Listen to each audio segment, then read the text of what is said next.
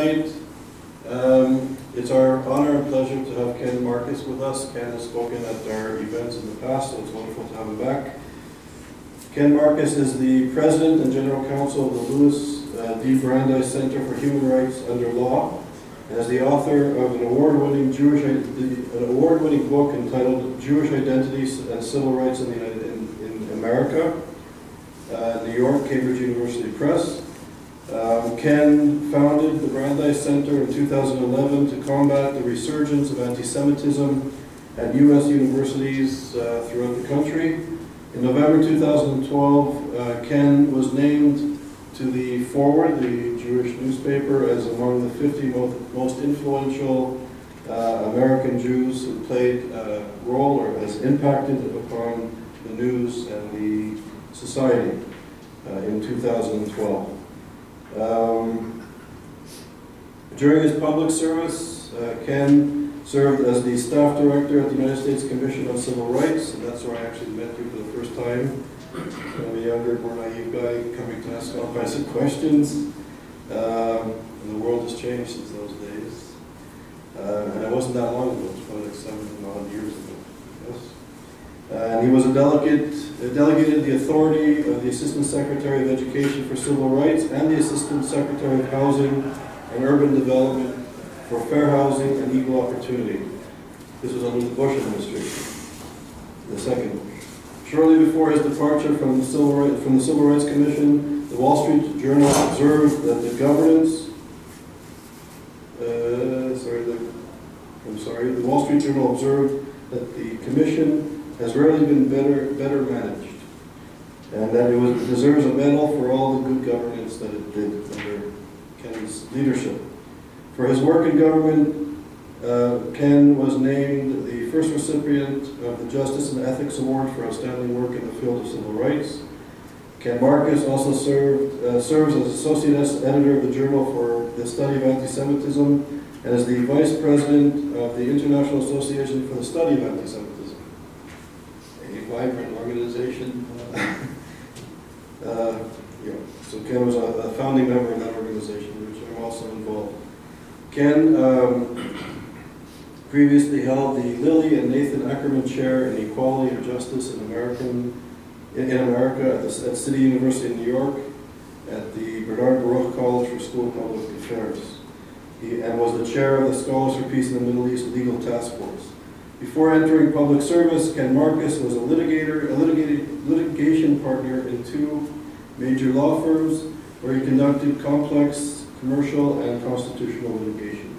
He publishes frequently in academic journals, as well as in more popular venues such as Commentary, The Weekly Standard, the Christian Science Monitor, and others. Ken Marcus is a graduate of Willem College, magna cum laude, and the University of California at Berkeley's Law School. So it's a pleasure to have him here, and we're having these pamphlets. The Louis D. Brandeis Center is a new center, as I just said. It's about 2 years old, and I think it's doing really important work, very important work. It's at the cutting edge of an emerging issue, and Ken's at the forefront of it, so it's really an honor to be here.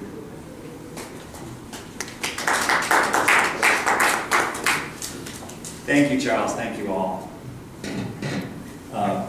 I love it when Charles says he's involved in an organization, and in fact he was the founding president of it, so that's admirable humility. Good to see you all. I feel that the first time I spoke to Charles's organization was essentially the first half of the story, and it's only recently that we figured out what the second half is. So I'm going to give you a little bit of a sense of the first half, but the second half has unfolded only within the last few months. It was only in August that the U.S. Department of Education's Office for Civil Rights issued simultaneously 4 decisions dismissing the major anti-Semitism cases that were pending before it. In particular, 2 cases involving the University of California at Irvine, and 1 each at the University of California, Santa Cruz, and the University of California at Berkeley. So the major cases pending before OCR were all in California. There's one at Rikers that's still pending, but all cases were dismissed simultaneously, leaving many to wonder why and what does this mean. Is OCR serious about dealing with anti-Semitism? Is it able to deal with anti-Semitism? Is it able to fulfill the promise that some saw when OCR first issued its anti-Semitism policies? Or is this really something of a sham? I'll give you maybe just a little bit of a sense of these cases, but I want to just get to some of the legal and policy matters.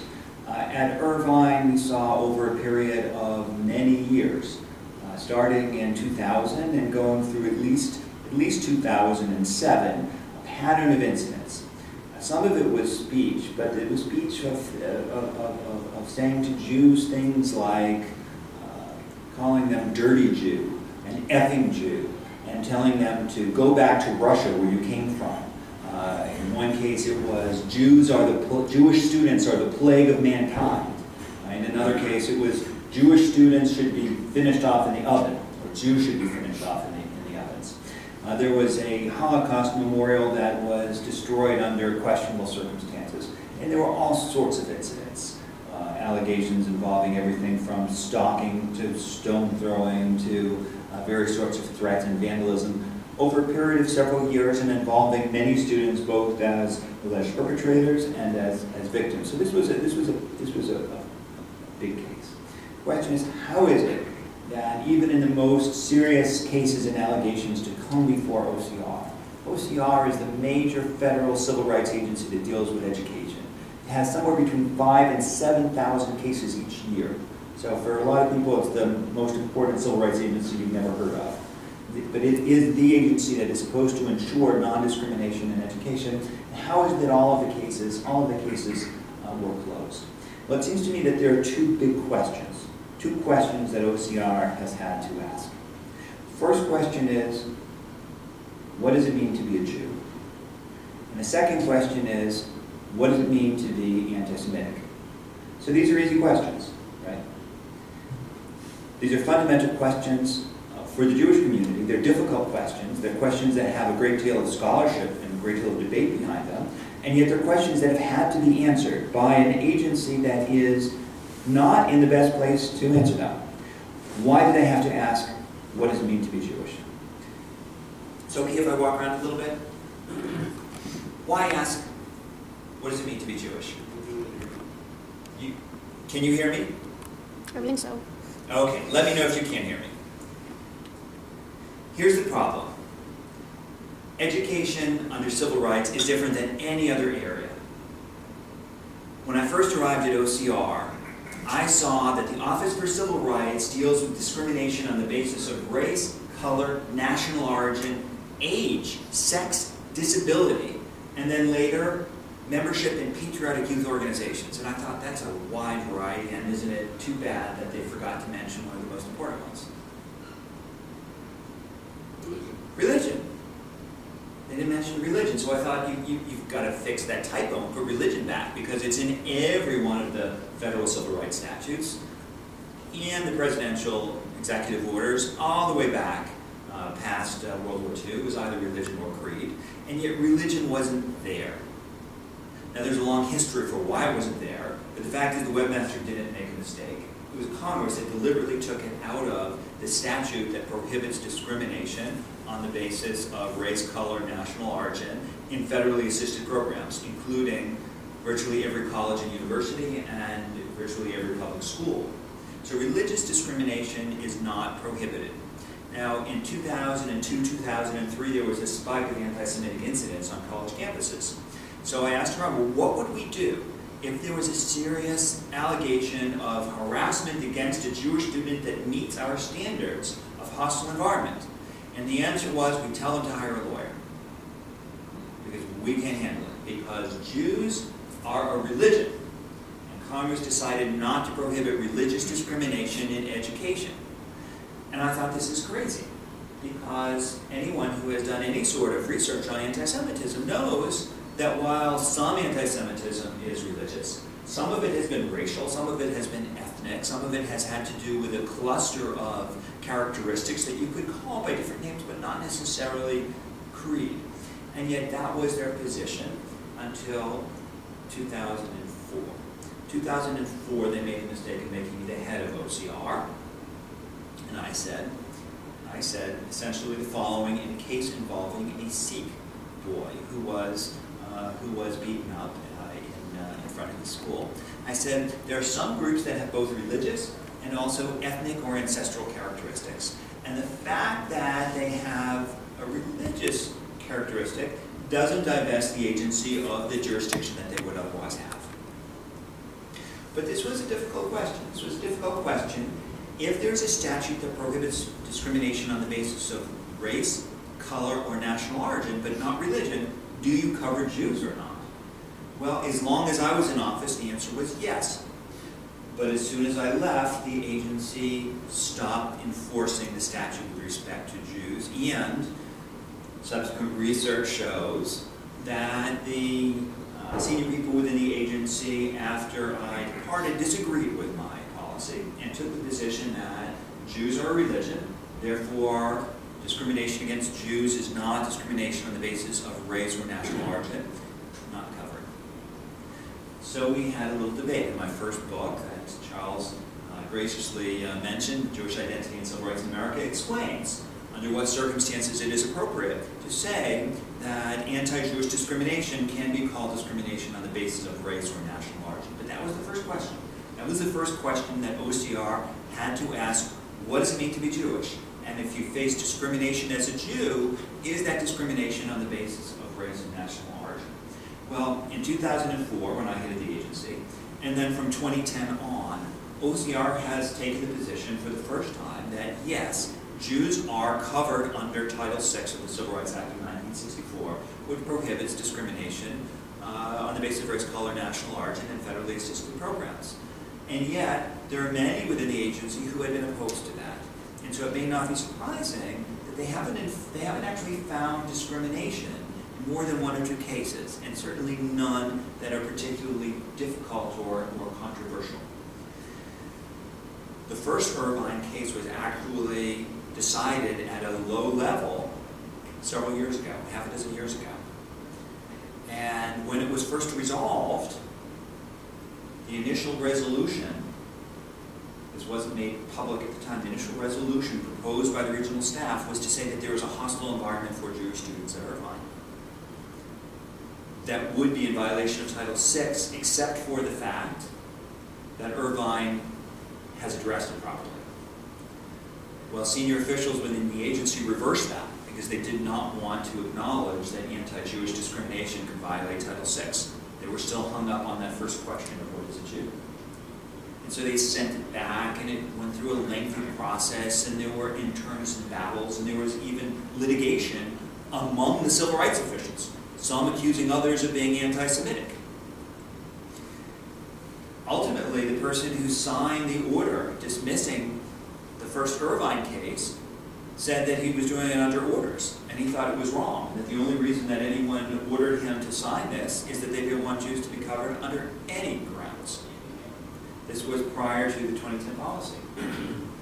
Well, it was just a couple months ago in August that that case was decided on appeal, went all the way up to the level of Deputy Assistant Secretary now within the Obama administration, and the Obama administration now has a public record, and there's deposition testimony explaining all of this, that the people who signed this order did so under pressure. And the only reason for the order was this notion that Jews can never face discrimination. And what happened? What happened? There was a one-sentence affirmance, a one-page affirmance. Might as well have been a sentence. No reasoning, no argumentation.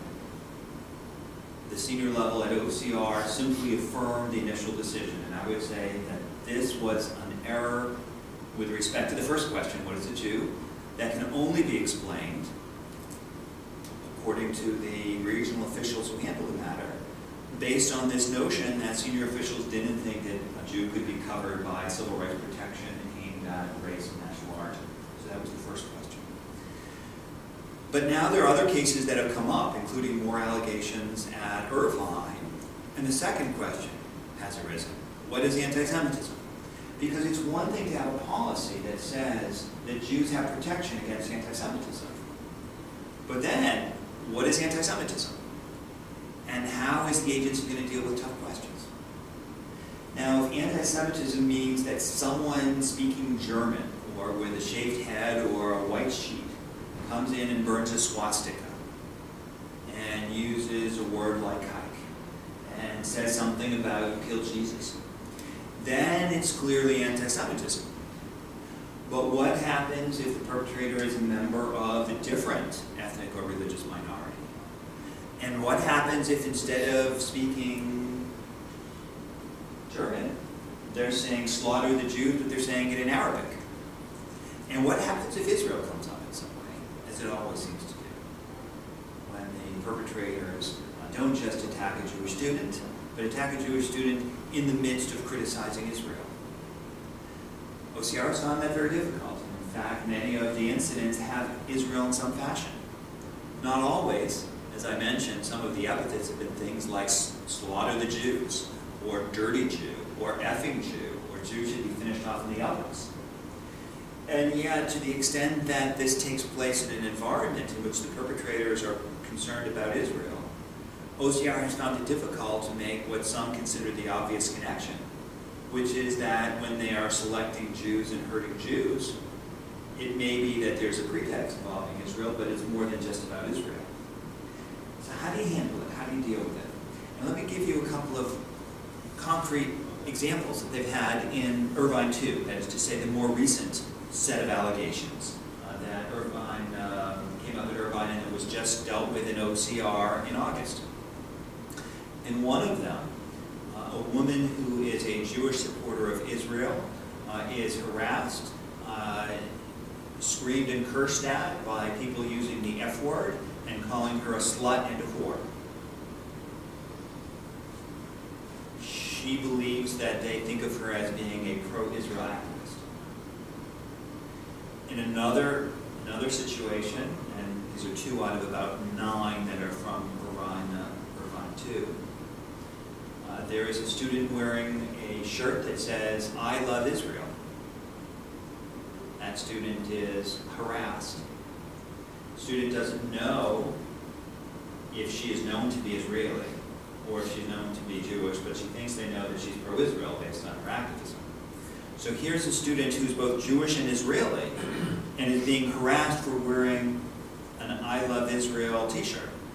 In both cases, OCR finds that there's not enough evidence to say whether this is either anti-Semitic or even anti-Israeli, right? Because if a woman is of Israeli origin, she was born in Israel, it almost doesn't matter if it's anti-Semitic because it could be anti-Israel national origin. She is Israeli, and she's harassed for wearing a t-shirt that says, "I love Israel." But if she tells OCR that she doesn't know whether they think that she's Israeli or Jewish, they'll say if there's not enough proof, then it doesn't make the grade. So how do you know whether it's anti-Semitic and what has to be shown? Well, defining anti-Semitism has been a notoriously difficult challenge from the beginning, in part because of the disreputable etymology of the term. It was coined by anti-Semites trying to come up with a scientific basis for Jew hatred. It has been a difficult term to explain or to justify, and yet is what we're left with. For some, anti-Semitism is defined as a hatred of Jews, or if not a hatred of Jews, a disdain for Jews, or negative feelings towards Jews. And that is almost certainly a part of what anti-Semitism means, but it doesn't really get us anywhere. So if you look at the other definitions that are common in the literature, they seem to fall into 2 categories. On the one hand, anti-Semitism is sometimes defined as a set of perceptions or ideologies. That is to say, it's a way of seeing or perceiving Jews. It's an ideology or perception. The other is to say, define it in terms of conduct. What do people do? It could be elements of rhetoric, or it could be ways of treating Jews. Those are the 2 styles. The first kind, looking at perception, has a somewhat troubled history. It was adopted about a decade ago by the EUMC, the European Union Monitoring Center on Xenophobia and Racism, which is now known as the Fundamental Rights Agency. This was not their famous working definition, it was their initial definition of anti-Semitism. They defined anti-Semitism in terms of a cluster of categories, of perceptions of Jews. Whether it's stingy or materialistic or greedy, there are certain ways that Jews have been perceived over time, and that's how we define what it is to be Jewish. If a particular person is beaten up on the streets of Paris because they are perceived as being greedy or grimy or materialistic and sort of those sort of attributes, that's anti-Semitism. But if the same person on the same street in Paris at the same time is beaten up because the perpetrators see him as a proxy for Israel, not anti-Semitism. Well, this was a difficult definition, and it got some obvious criticisms when it came out, again, about a decade ago. Approximately 5 days after it came out, there was a firebombing at an elementary school in Montreal. I try in all of my talks with Charles to bring Canada into these talks. Firebombing at an elementary school in Montreal, and the perpetrator left a note saying that it was in retaliation for what Israel is doing to Palestinians.